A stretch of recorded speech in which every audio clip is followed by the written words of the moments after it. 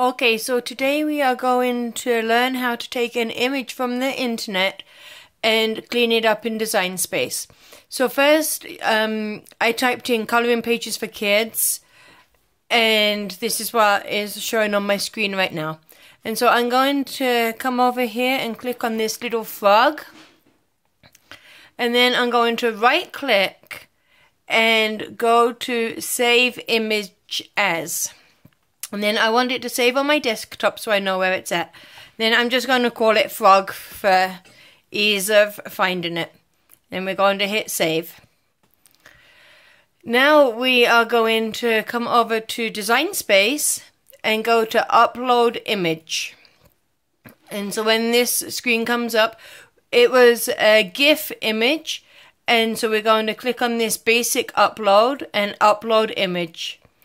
And then we are going to browse. And so the desktop comes up and it's right here under Frog. And we're going to hit open. And now there's three options here. I always like to do the complex image, but you don't have to. I just find I like cleaning up a little better in that one. And then you hit continue. Now we're going to click on our little wand here and take out everything that's white. And it's a little tricky to see. But so right here we've got this, and so this gives us a better image of where we're going. And so now everything, so the eyes, the body, anything that we don't want cut coming through on our image, we're going to clean out. And so then on these little hearts here, there's some that cleared and some that didn't. So we just want to double make sure that all the white is gone here. And if you're dealing with a smaller image, you can come over here and do the zoom in and out, if that helps you. And so I just got a couple left here, and then we will preview them. We will preview our cut.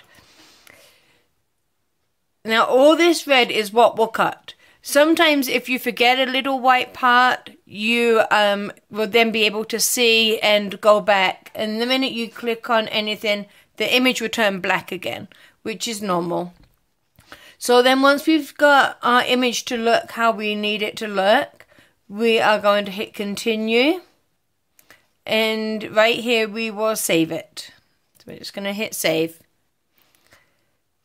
Okay, and here is our image down right here. So we're going to click on that and then insert image. And it's going to come over here. Now when it imports onto this screen, is going to come through as a print file. But that's easy to change. We just click on the printer there, and then like any other image, we can select what we want to do. If we want to print, score, write, or cut. We want to cut this image, so we're going to say cut. Now it turned everything grey. I still like to see my outline in black.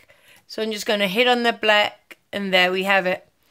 Now if you're doing an iron-on, I like to mirror at this stage. So I hit edit. Oh, sorry, I got to highlight it. Edit, and then mirror the image here. I found that's easier than hitting the mirror image on the cut screen for some reason.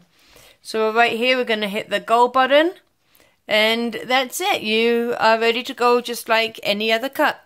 Hope this video helped. Bye.